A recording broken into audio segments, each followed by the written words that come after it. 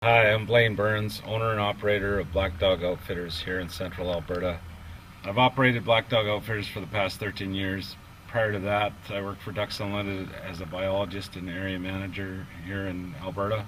A trip with Black Dog entails flying into Edmonton, Alberta. We pick you up at the airport and bring you into camp. It's only about a 50-minute drive. We hunt primarily large prairie Canadas and specks. We goose hunt in the morning and duck hunt in the afternoon. In grain fields, pea fields, we'll use final approach layout blinds. If we're in a wide open field, of course, we're going to try to use the layout blinds and hide ourselves as best as we can.